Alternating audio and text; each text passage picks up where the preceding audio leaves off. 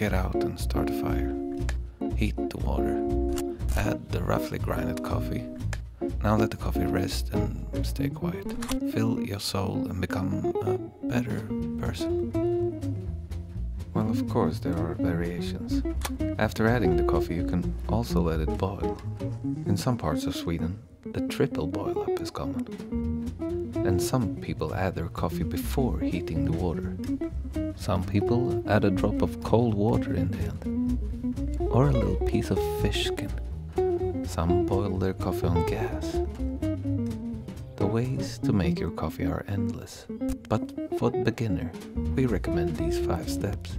And add a little bit of salt, just a little.